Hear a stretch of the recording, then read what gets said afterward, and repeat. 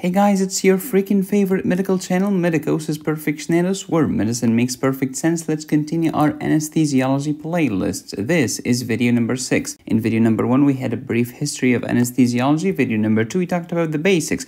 Video number 3, general anesthetics, because we have intravenous and we have inhaled. Video number 4, pharmacokinetics. Video number 5, pharmacodynamics. And today, it's time to get serious and take care of the airway. An anesthesiologist who cannot manage the airway is like a mechanic who cannot change oil. Let's start by answering the question of the previous video. When adding opiates and benzodiazepines together to the same patient, you get what? You get synergistic effect, additive effect, or antagonistic effect. The answer is synergistic effect. But, hey Medicosis, benzodiazepines and opiates are not acting on the same receptor. Who cares? Synergy doesn't have to be on the same receptor.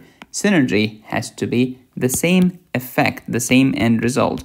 1 + 1 = 3, which is a mathematical insanity, but a pharmacological reality. Anesthesia care phases. We have the preoperative phase, the intraoperative phase, and the postoperative phase. Preoperative, you evaluate, you choose, you pre-medicate. How should I evaluate them? Take a good history and physical exam. What kind of physical exam? Look at the teeth, look at the mouth. Look at the length of their upper incisors. Ask them to open their jaw, close their jaw, and notice the movement of the maxillary and mandibular incisors when making a bite. Ask them to protrude their mandible forwards. Look at the distance between the incisors, aka the inter-incisors distance. Look at the palate, look at the uvula, the thickness of their neck, the length of their neck, etc. It's very important to ask them about a cervical spine injury, especially atlantoaxial subluxation. Be careful in cases of rheumatoid arthritis, because if you're a doofus and you hyperextend their neck, you may kill them or paralyze them. Be careful because there are some genetic diseases that can make your airway management difficult, especially Down syndrome. Why? They have macroglossia, large tongue. They have a small mouth. They have a small subglottic area or subglottic diameter. But it's not just Down syndrome. You also have Turner syndrome, Pierre-Robin's syndrome, Klippel-Feil syndrome, Treacher-Collins syndrome, Goldenauer syndrome, and others. And be careful, any condition that has micronathia or small chin can make your life difficult while trying to intubate. Next, you gotta decide and choose which kind of anesthetic will you use. For example, I might choose propofol as my general anesthetic plus vicuronium as a neuromuscular blocker. Should I give them now? No. You will not give them here. You will give them here. So we're just choosing in advance. It's called being prepared, baby. And then you pre-medicate. And your choices can include the benzodiazepines, the opioids, antihistamines, alpha-2 agonists, anticholinergics, etc. Intraoperatively, you monitor, you access, you plan. Monitor what? Physiological monitoring, the vital signs, all of them. Your EKG, oxygen saturation, this is just the minimum. Maintain a robust vascular access and then plan. Are you doing general anesthesia or regional anesthesia? Of course, it depends on the freaking surgery. And it also depends on the patient. Let's say we'll do general today. Induction, maintenance, emergence, IME. You do not just give the medication and run away. That's just the induction. Then you gotta maintain them during the surgery and make sure they wake up after the freaking surgery. After that, you control, you monitor, you dispose. Control the pain, special monitoring, and then dispose, which means send the patient. Send them where? You can send them home if it's a minor surgery and everything is hunky-dory. But if it's a severe thing, you can send them to the ICU. Or if they need follow-up, send them to the post-anesthetic care unit or PACU. If you have watched my previous videos, you should have memorized this chart by now. Okay, Medicosis, I prepared my patient. I gave propofol and I gave a neuromuscular blocker. Now what? Now you manage the airway. Let's go back to square one. Medicine is about ABCs. the airway, breathing, and circulation. Hey medicosis, I noticed a small mole on the patient's left toe. Oh, shut up. You first focus on the ABCs, airway, breathing, and circulation. If you do not get your ABCs right first, the patient is gonna die while you keep arguing about the border irregularity of the freaking nevus. And here are the 10 commandments of airway management. This is good for surgery, it's good for emergency medicine, it's also good for anesthesia. Because a good rule is a good rule. It's not gonna become a bad rule just because you change departments in the freaking hospital. Rule number 1, if the patient is conscious and speaking in a normal tone of voice, the airway is open as of this moment. This can change in the next second, so always be careful. If you have an expanding emphysema or hematoma, it's getting bigger and bigger and bigger, it can close the airway in the next minute. Thou shalt secure the airway now, before it's too late, baby. Rule number 3, if the Glasgow Coma scale is less than 8, you shall secure the airway right now. Oh, shut up. Secure it now. If the patient's breathing is noisy or gurgly, this is not cool.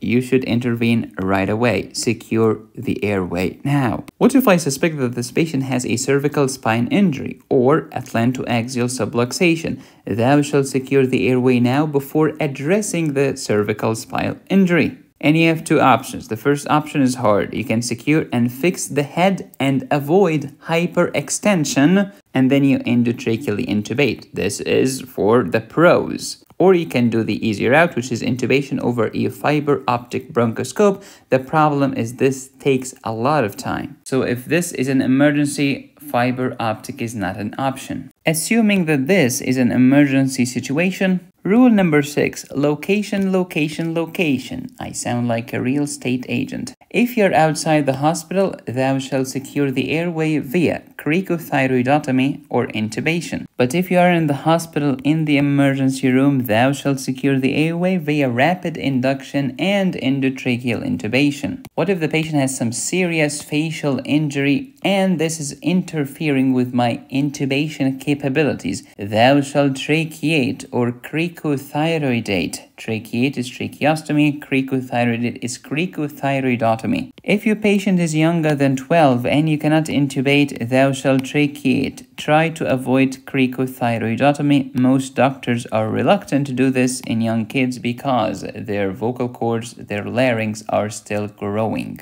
Infants in general are problematic. Why? The tongue is relatively large, the epiglottis is floppy, and the larynx is more anterior. Where is the narrowest part of the larynx? It's below the vocal cords. Number 10. Pregnant women in general are difficult to intubate. Why? Gravid uterus is pushing the diaphragm upwards, decreasing the FRC. What the flip is the FRC? Functional residual capacity. Go to my pulmonology playlist because I have video about spirometry and the pulmonary function tests. The gravid uterus is pressing on the stomach, increasing the risk of aspiration. Oh, what's aspiration? Aspiration is something that was not intended to go to the trachea, going into the trachea. Something could be from the mouth, it could be from the esophagus, from the stomach. When this happens to you while you're awake, happens, let's say you are laughing while eating.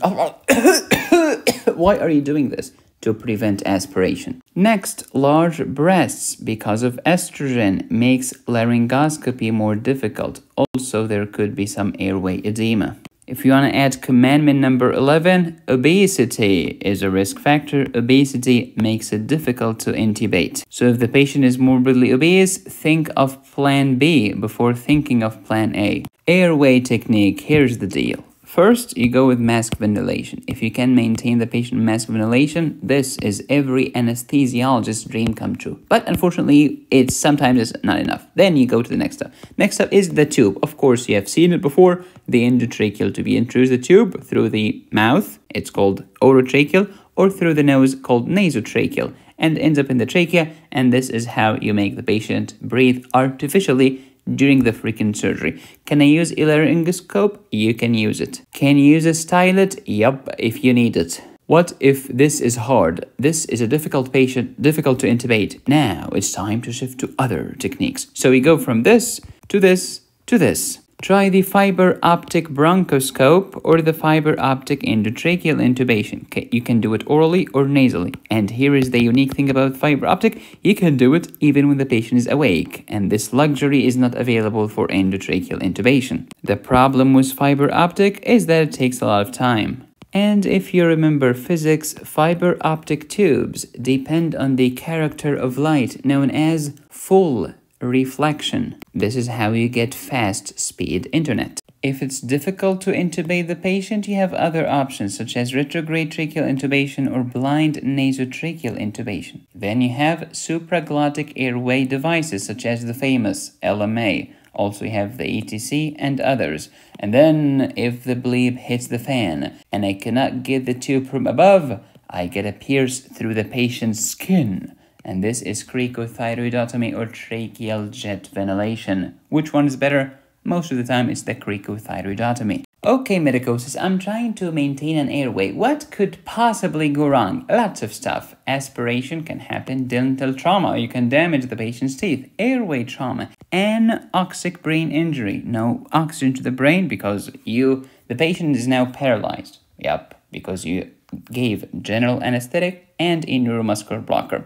If you can't manage the airway right now and the brain is not getting oxygen, you are in big trouble. Cardiopulmonary arrest can happen, and if all of this fails, you will have to go through the trachea and pierce the skin of the patient, soft tissue, and then the trachea, so that's not fun. So I've told you about the genetic diseases that make your life difficult, such as Down syndrome, Turner syndrome, etc. Also, you have other diseases. Epiglottitis, we have talked about it before in my pulmonology playlist. Croup, Ludwig angina, traumatic foreign body, obesity, goiter, or any mass, by the way. Cervical spine injury, such as atlantoaxial subluxation, which happens in rheumatoid arthritis, among others.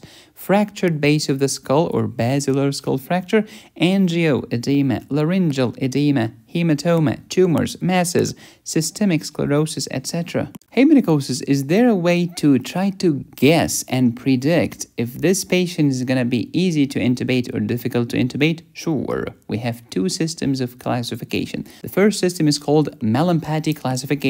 What are we looking for? We're looking here. Look at this. This is the oropharynx. You're looking at the oropharyngeal opening. In class 1, it is wide open, baby. Like when the anesthesiologist sees Mallampati class 1, the anesthesiologist is going to leave the patient, go to another room, and literally start dancing. Yay, I got class 1. Then class 2, it's getting narrower. Class 3, even narrower. Class 4, you can't even see it. That's not good. Next system of classification is the Kolmik-Lehane classification. What are we looking at? Are we looking at the oropharyngeal opening? No, shut up. This is not the patient's mouth. This is the patient's vocal cords. And this is the vocal cord aperture. You're looking through the larynx and into the trachea. In grade 1, oh, look at this. Everything is wide open. When the anesthesiologist sees this, oh my goodness, he's getting aroused. Then grade 2, it's getting narrower and narrower, and you can't even see the opening. If this happens, the anesthesiologist goes to another room, starts weeping, crying, sprinkling some dust particles on his head, tearing apart his white coat, sitting Shiva, and asking existential questions like, what is the purpose of life anyway? One patient, 3 axes. So here are the 3 axes. Oral axis looking in the mouth. Okay, it's going this way. Pharyngeal axis is looking at the pharynx. There is nasopharynx, there is oropharynx, there is laryngopharynx. And last, there is the laryngeal axis. Your job is to align them like a freaking mechanic. John F. Kennedy once said, "Ask not what your country can do for you. Ask what you can do for your country." Beautiful. Medicosis says, don't assume that the main cause of the adverse outcome is your inability to place the endotracheal tube. That's not the main problem. The main problem is failure to oxygenate, failure to ventilate, and failure to prevent aspiration. This is the big deal. Is there a difference between oxygenation and ventilation? Abso-freaking-lutely. Ventilation happens first, then oxygenation is next. Ventilation is to get the air into the alveoli. And when the oxygen is in the alveoli, we call it P, big A, O2. Then after this, diffusion is going to happen and the oxygen is going to leave the alveoli and go to the blood. And when it goes to the blood, first, it is freely floating in the blood and we call this P, small a, O2. Then it jumps on the hemoglobin and this is SaO2, and then the hemoglobin is going to give the oxygen to the tissue and that's oxygenation. Of course, we have minute ventilation and alveolar ventilation, and please watch my pulmonology playlist to learn more. The pulse oximetry can help you assess oxygenation, but not the ventilation. Let's talk about mask ventilation. The mask should fit over the nasal bridge. The upper lip of the mask should be aligned with the patient's pupils. The lower lip should be seated between the chin and the lips. The sides of the mask should be seated lateral to the nasolabial folds. Of course, it helps if the patient has lupus. Oh, that's a terrible joke. I'm sorry. Then it's time to do a little jaw thrust. What the flip is that? With your fingers, lift the patient's lower jaw. And that's why during physical exam, we ask the patient to protrude the mandible voluntarily because we're gonna need it in the jaw thrust. Please be careful, do not press on the submandibular soft tissue, aka the hypopharynx. This can lead to airway obstruction. And this mask is connected to reservoir bag that you just keep pumping air into the patient. What are the predictors of a poor face mask ventilation? Old age, obesity, snoring, beard. Look at all of this beard action and lack of teeth, because the beard action will give you inadequate positive pressure. However, the old age, obesity, and snoring will decrease the compliance and increase resistance. So what do the Hodge twins get? Inadequate positive pressure. It's time to talk about endotracheal intubation, aka classic direct laryngoscopy. Indications: if the mask is not enough, if the patient needs to be in a position other than the supine position, because if the patient needs to be prone or on the side, you cannot use a mask. If the surgery site is near the upper airway, oh, you need to intubate, baby. Provide an open airway. This prevents aspiration for the most part, and if you need frequent suctioning, endotracheal intubation is the way to go. Do not use the endotracheal tube if the patient has an unstable cervical spine, such as atlantoaxial subluxation, which happens in rheumatoid arthritis. If the patient is having an injury to an upper airway, such as a severe maxillofacial trauma, it could be penetrating or blunt force, try to avoid the endotracheal tube. What should I do if I have any of these? Use a fiber optic technique. What is a laryngoscope? Laryngoscope is a device like this. It's a metal handle and it has a blade. What's the function of this? Holds the tongue in place, exposes the glottic opening so that you can introduce the tube like sharp knife through warm butter. The blade, like your underwear, comes in many sizes, shapes, and forms. Some of them are straight, some of them are curved, some of them are straight, but the tip is curved. If you have a problem, you can add a stylet. Slide something like this. Okay, and you have many types. You have the bougie, you have the Schroeder stylet, the lighted stylet, let there be light, seeing optical stylets, or save our souls, no pun intended, Frova intubating introducer. Okay, medicosis, I've introduced the tube. How do I know that the tube is actually in the trachea, not in the esophagus? Well, clinically and radiologically. Clinically, compress the reservoir bag. If the patient's chest is expanding and then relaxing, expanding and expand, then you know it's in the trachea, not the esophagus. Listen to the patient's chest. If you hear bilateral breath sounds, you are in a good shape. If the glass of the tube is fogging on expiration, that's a good sign. If there is carbon dioxide as the patient is expiring, that's a good sign. And you can use capnography. I love this word. Capno means what? Remember hypercapnia?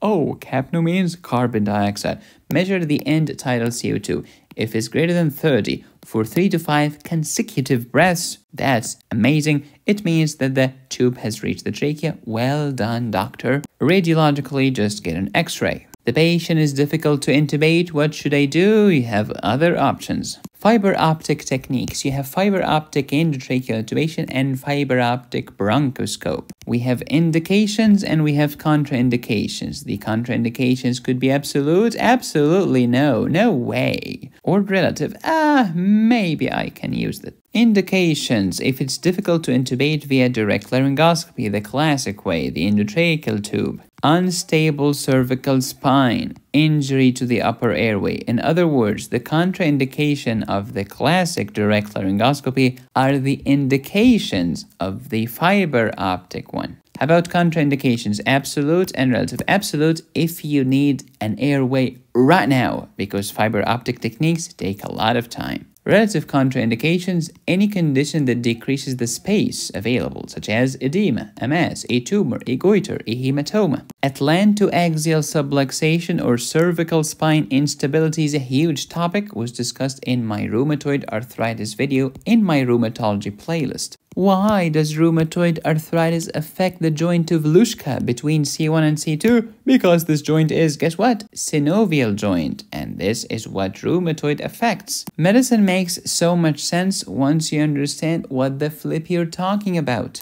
Patient is difficult to intubate. You have other options: fiber optic, retrograde, blind, supraglottic, such as the famous LMA. This is huge. The LMA has many types: classical, the LMA, whatever. Why do we need them if it is difficult to intubate? All right, and what do? It's a combination. Use a combo. Use two things together: the endotracheal tube plus the LMA. When you add them together, this combo gives you a very, very low risk of failure. Even if you're a doofus, you can get away with it. Everything has failed. The bleep has hit the fan. It's time to pierce the patient's skin, pierce the patient's subcutaneous tissue, pierce the freaking trachea or cricothyroid cartilage. Cricothyroidotomy, tracheal jet ventilation, or tracheostomy. Which one is better? Usually cricothyroidotomy. Why? Definitive airway for 72 freaking hours. That's huge. It allows for both inhalation and exhalation.